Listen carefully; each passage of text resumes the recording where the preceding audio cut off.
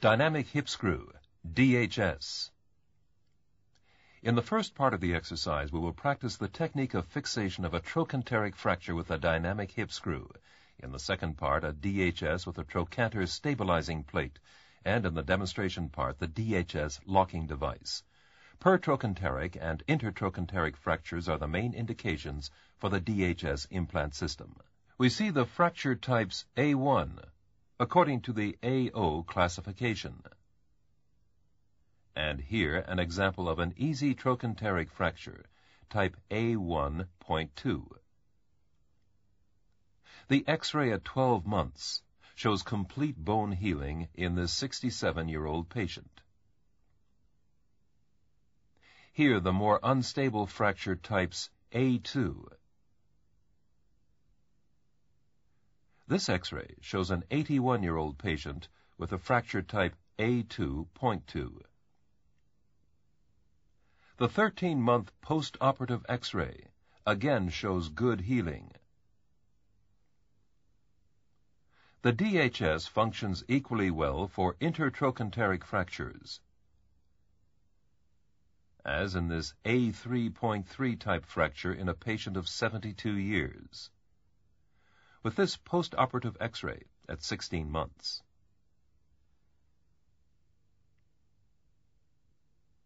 The basic technique is briefly outlined as follows. After fracture reduction and preliminary K-wire fixation, a guide pin is drilled into the femoral head and the length measured. Then the tunnel for the implant is reamed. When necessary, tapped.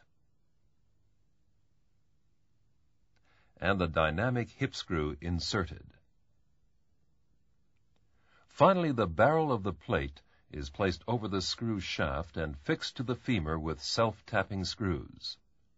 The fracture can be compressed with the DHS compression screw intraoperatively if desired. On the model, we will demonstrate the proper use step by step. First, we reduce the fracture.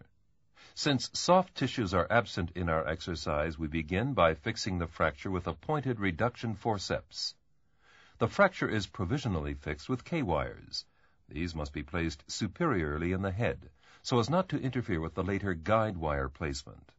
We now estimate the neck shaft angle.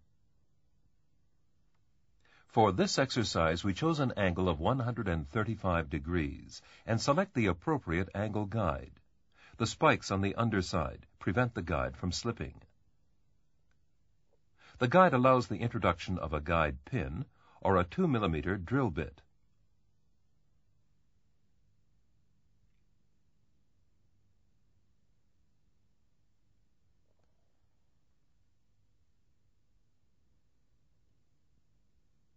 The entry point of the guide pin is determined on the preoperative X-ray of the contralateral side and takes into consideration the anteversion of the femoral neck. To measure the anteversion of the femoral neck, we use the appropriate angle guide to place a direction wire anteriorly on the neck and hammer it into the head. The angle guide is now placed on the femoral shaft and a 2 mm hole drilled in the lateral cortex. The drilling direction should be through the center of the femoral head and parallel to the anteversion K-wire. The 2.5 mm threaded guide wire is placed in the small Jacob's chuck with a small air drill and the 135-degree guide. The pin is inserted through the head and neck parallel to the anterior pin. The position of the guide pin is now checked both in AP and in axial view. It must be adjusted until it's correct. The direction wire can now be removed. The direct measuring device is slid over the end of the guide pin. The measuring device shows the length of the portion of the guide pin which has been drilled into the bone. Here it is 120 mm. That means that the distance from the lateral cortex to the joint surface in this case amounts to 120 mm. The hole to be drilled should end 10 mm from the joint, and thus should be only 110 mm deep. The DHS triple reamer consists of 3 elements. The assemblage is shown. On the drill shaft is a millimeter scale. the desired drill depth of 110 millimeters, can be set and the sliding nut tightened. The setting of 110 millimeters is checked in the tightened position. The front part of the triple reamer drills the hole for the lag screw. The middle portion drills a larger diameter hole for the barrel of the plate, and the back part countersinks the cortex for the connection between the plate and barrel. We introduce the triple reamer into the universal drill and place the reamer over the guide pin until it contacts the bone. The hole is then reamed to the third stage of the triple reamer. The drill should be run at full speed throughout. The reamer is removed carefully.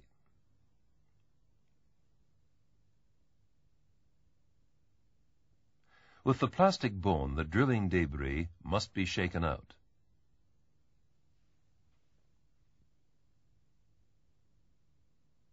Should the guide pin inadvertently become loose and fall out, it must be exactly repositioned, or the screw may not come to lie in the correct position in the femoral head.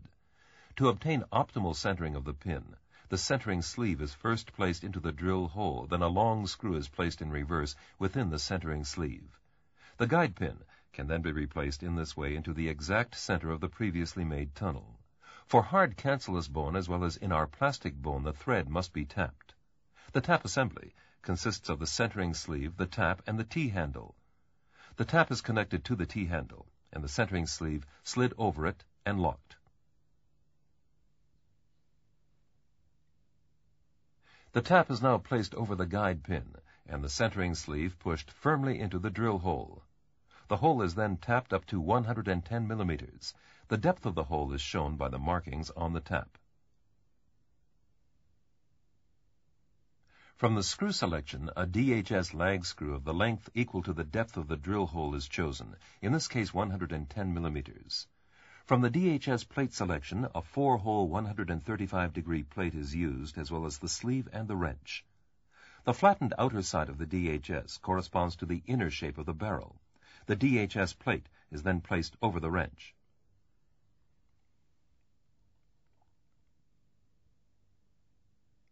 Taking care that the flange of the wrench and slot of the screw properly interdigitate, the coupling screw within the wrench is then screwed into the inner thread of the DHS lag screw and tightened. After securing the centering sleeve on the wrench, the assembly is placed over the guide wire and the screw inserted. As soon as the O mark of the screw assembly reaches the lateral cortex, the DHS screw is at the end of the drill hole. This means that the tip of the DHS screw is 10 millimeters from the joint. In osteoporotic bone, the screw can be carefully inserted up to 5 millimeters deeper. At the end of the procedure, the T-handle of the wrench must be aligned parallel to the longitudinal axis of the femoral shaft, so that the barrel of the plate will slide over the screw, the flat side on the screw and the corresponding barrel part being horizontal. After removing the centering sleeve, we slide the DHS plate onto the screw and impact it, using hammer and impactor. The wrench acts as a guide for precise use of the impactor. Concomitantly, the fracture zone is similarly impacted. The DHS plate is temporarily held in place with the self-centering bone-holding forceps. Subsequently, the coupling screw is loosened and the wrench removed.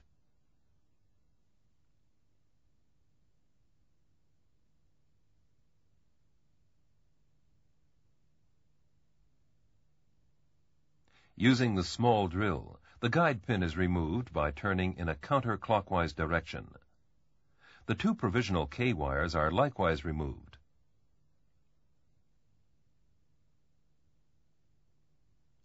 The DHS plate is then attached to the shaft of the femur.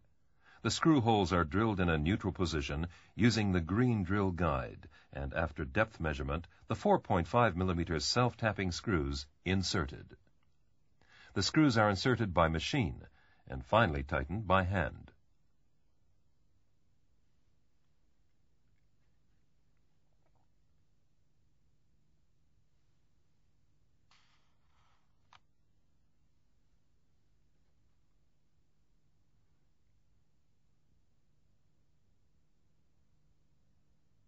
The fracture can be compressed with the DHS compression screw intraoperatively if desired.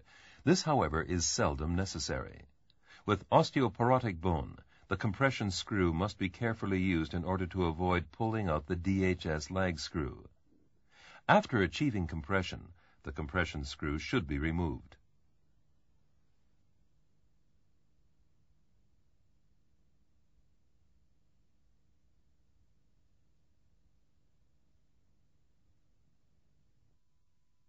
At the time of hardware removal, the plate screws are taken out first, followed by the DHS plate.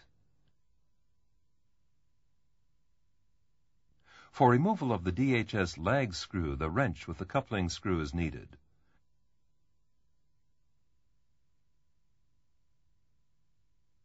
The wrench is placed over the DHS screw and the coupling screw attached.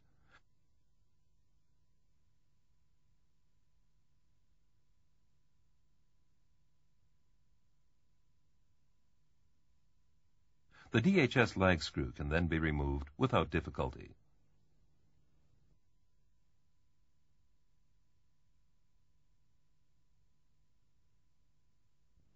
For very unstable fractures like the A2.3 or A3.3 types with an unstable head and neck fragment, an additional trochanter stabilizing plate with an anti-rotation screw can be used, as in this type A3.3 fracture. The trochanter stabilizing plate avoids the lateral displacement of the fragments of the greater trochanter. When using a trochanter stabilizing plate, the DHS lag screw has to lie more caudal than the femoral neck to allow the placement of an anti-rotation screw more cephalad through the trochanter stabilizing plate. Both DHS plate and TSP are fixed to the femur shaft through their common holes.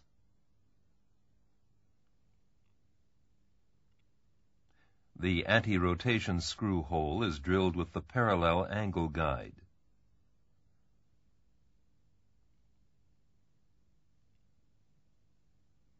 The anti-rotation screw is inserted parallel to the DHS lag screw. In this exercise, we use the model of a four-part fracture. We see the head and neck fragment, the fragment of the greater trochanter, of the lesser trochanter, and the diaphyseal fragment. The fracture is first reduced with a reduction forceps and preliminarily fixed with K-wires, which should not interfere with the later guide wire that is inserted using the 135-degree angle guide. The length is measured, and the tunnel for the implant is drilled with the triple reamer. In young, strong bone, as well as in our plastic models, the thread must be tapped. The lag screw is then inserted, and the plate placed onto the bone and impacted.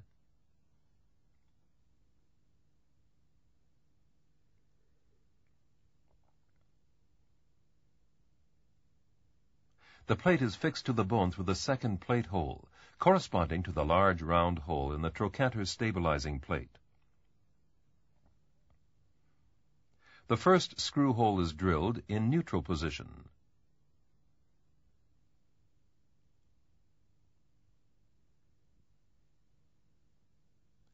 The trochanter stabilizing plate is then pushed over the DHS plate to check the contouring needed.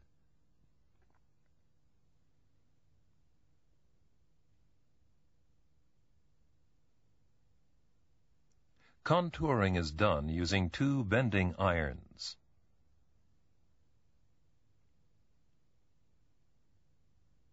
Both the DHS plate and trochanter stabilizing plate are fixed to the diaphysis through the first, third, and fourth common holes.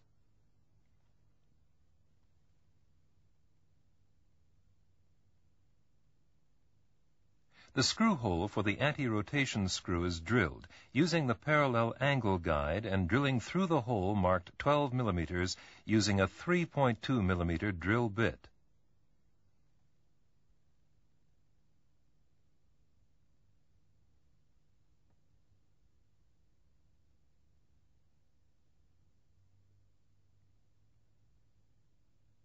After measuring the length, a corresponding 6.5 millimeter cancellous bone screw with a 32 millimeter thread is introduced parallel to the DHS lag screw.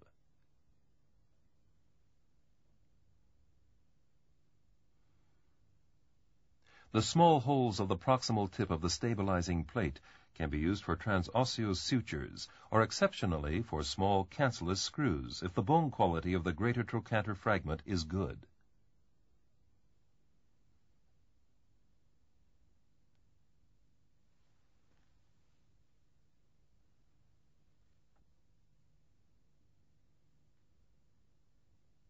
If needed, an additional tension band wire fixation of the fragments of the greater trochanter can be added. This increases stability of the fixation of such a difficult and complex four-part fracture.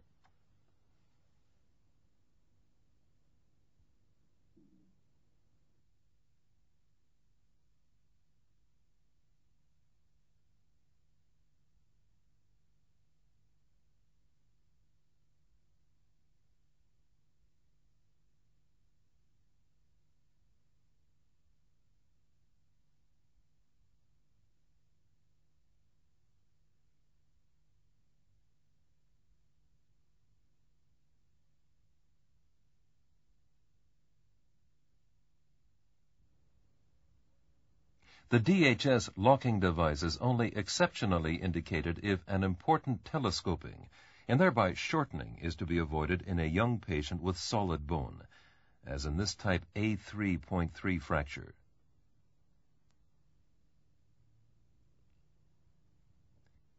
In the model, the comminution zone is simulated by a large gap between fragment 1 and fragments 2 and 3. As shown, weight-bearing will produce an important shortening, corresponding to the prior defect zone. This telescoping and shortening can be prevented with the introduction of the locking device, using the torque-indicating screwdriver. In order to achieve the locking force necessary, the scale on the screwdriver must show 4 Newton meters. After introduction of the locking device, axial loading does not produce any telescoping and shortening. During the time the locking device is in place, the comminution zone can consolidate without shortening. Once the locking device is removed, the telescoping mechanism of the DHS device is free again.